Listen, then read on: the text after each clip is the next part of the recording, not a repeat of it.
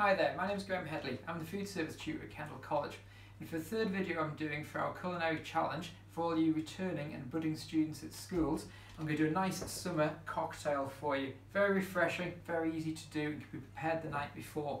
So I'm going to use elderflower, cloudy apple juice, and it has to be cloudy apple juice, and some sparkling water, and as you can see, some fresh mint leaf.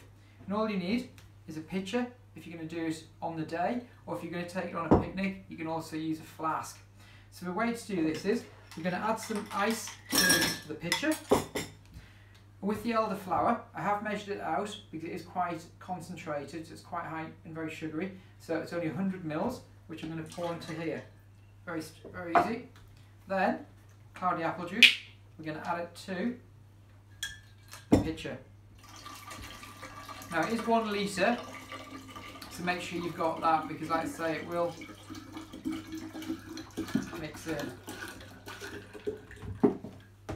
So put that into there, keep that to one side. Then all I'm going to do, very straightforward, throw in some mint leaves, give it a good stir. Now like I say, if you're going to do this overnight, it obviously release a lot of flavours to it as well. If you're doing it quite quickly, just give it a really good stir. Do from there.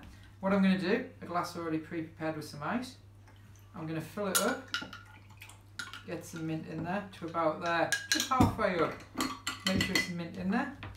And the next bit is I'm going to top it up with sparkling water. It has to be sparkling, just to get that little bit of frizz to the drink.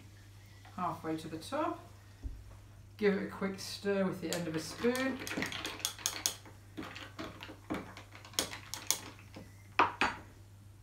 Add a bit more mint for a garnish.